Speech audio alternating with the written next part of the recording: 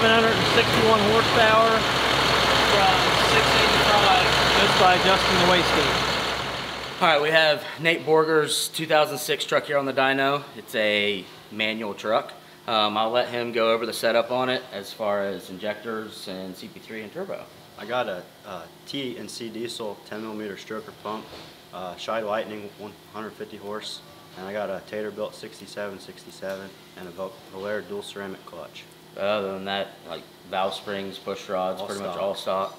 So we started the day out on Tune 5 around 2400 microseconds, making 580 horsepower, and obviously those numbers aren't really, they're low for the setup. So that was around 40 to 41 psi, and all we did was adjusted the wastegate. We picked up, we ended the day at 48 psi and went from 590 horsepower up to 625 horsepower up to 761 horsepower with about 9 psi gain. So it's making the power that it should, and I think you're happy with it, with the numbers that it made. So with that, I will get him off the dyno and send him on his way.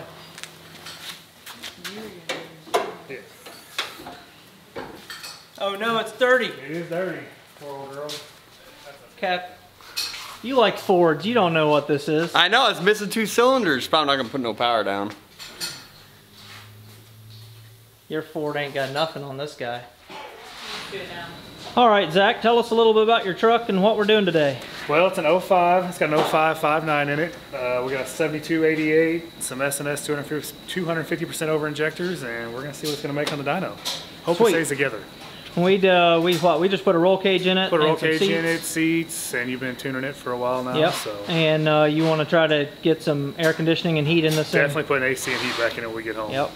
Yeah, it's a pretty slick little driver. Not stuff anymore. Yeah, right. Pretty slick little driver. We're looking forward to see what it does. If it doesn't make enough power, can we talk you into some nitrous? Probably. That's good. If you twist my arm real hard, you know. Good deal.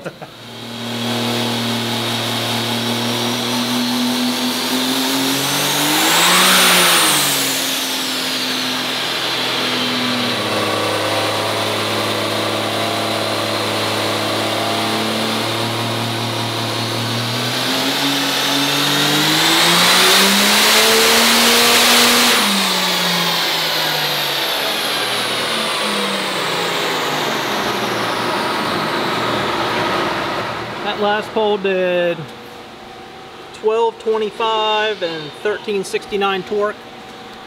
We could have loaded it up harder. What do you think of that number, Zach? I'm happy with it. It does rolling burnouts. That's all I care about. Yep. You could have made the board. And you've been what, 113 mile an hour? 113, 60. In the 8? Yeah. So it makes some steam for sure. We're gonna get this thing off the dyno and get you guys back to Texas. Yep. Get her loaded up so I can go do burnouts in Texas because it's warm there. Thanks for coming. Thank you, sir. Thanks for having us.